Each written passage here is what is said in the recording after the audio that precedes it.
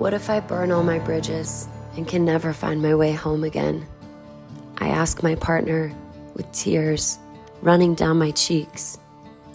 He turns to me and simply says, "You belong to no one." I have been running for so long. My mind is tired.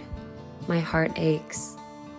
At times, humans behave more like animals than animals. Chief Seattle said, "The earth does not belong to man. Man belongs to the earth.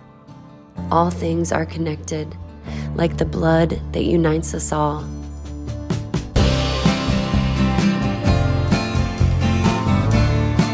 Man did not weave the web of life.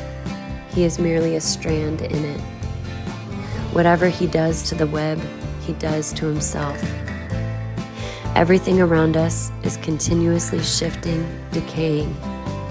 That impermanence keeps me thirsty. Everything changes, and nothing lasts forever, because time is not real. It's elastic. It repeats and fades away like a cloud, like a tide, like an apparition.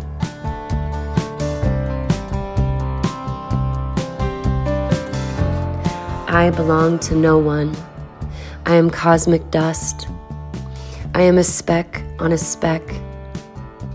I am air. I am a shadow. I am a leaf in the forest. I am a star in the darkness. I am a red-tailed hawk. I belong to no one.